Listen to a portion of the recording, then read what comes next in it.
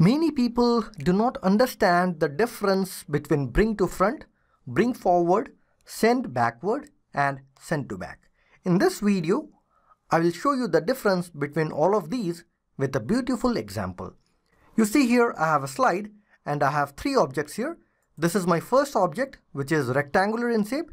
Then I have the second object, which is here, and this is snip diagonal corner rectangle, while I have the third object, which looks like the flag of my favorite tourist destination, Switzerland.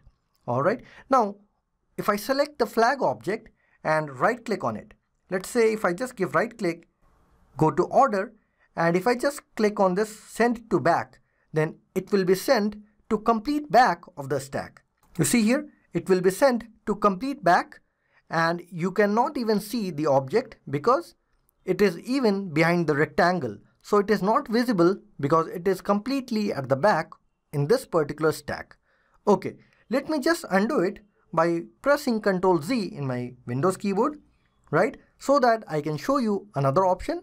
And again, let me just go to right click, go to order, and if I click on this send backward, and you will see that some part of this flag is still visible because it will be sent just one step back.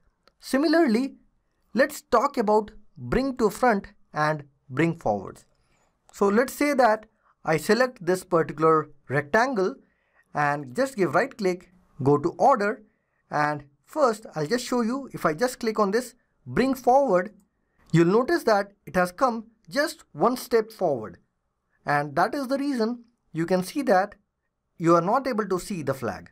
Let me just give undo, and now let me just come back and just go to order and bring to front, and now you see that now it is completely at the front, and in this case you are not able to see even the flag, neither you will be able to see the snip diagonal corner rectangle.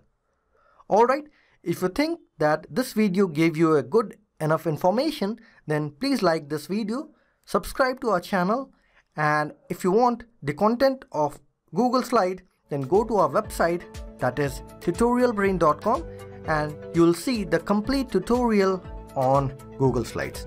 So that's it in this video. Take care. Bye.